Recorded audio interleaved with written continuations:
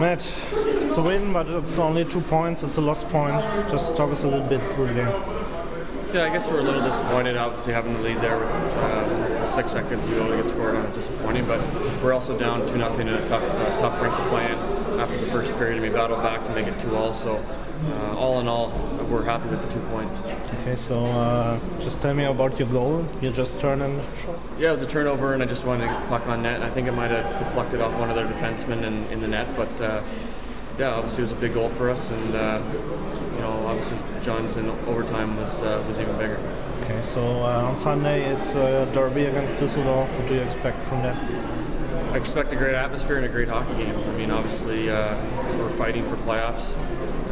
They're definitely in the playoffs, but there's obviously a lot of pride that goes in these derby games. So the fans are going to be excited, and the players should be too. Thank you. Good luck for that. Thank you. Bye.